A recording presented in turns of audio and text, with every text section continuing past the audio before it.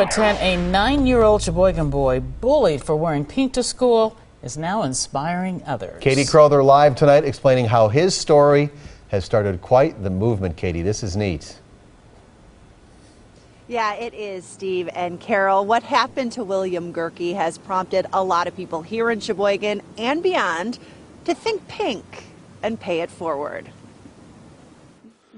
When William Gerke didn't want to go to school after being bullied for wearing this "tough guys wear pink" t-shirt, his fourth grade teacher at Sheboygan Falls Elementary, Mr. Winter, started wearing pink in solidarity. William's mom shared this photo on Facebook, and we did a story on them.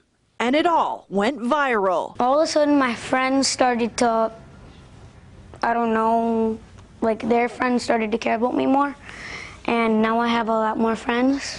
It turned from something as a thank you to this teacher to a giant movement in this area for us. Local firefighters and football teams wore pink for William, and people like Craig Senglob reached out to William's family. I was actually bullied as a child, as a teenager, so the story hit home, and I just wanted to do something to take it to the next level. They made pink t-shirts for Sheboygan Falls football fans and just delivered all the money they raised to the Sheboygan County Cancer Care Fund. The meaning of something like this is even more powerful than some of the bigger, more extravagant fundraisers. Turning the pain of bullying into a positive. This opportunity was cool.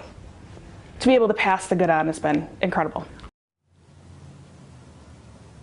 Such a great community effort out here and such a great cause. The Sheboygan County Cancer Care Fund helps cover the expenses of people battling cancer. Good for them. Reporting live, Katie Crowther, today's TMJ4. What a way to turn a negative into a positive. Yes. Katie, thank you so much. So heartwarming.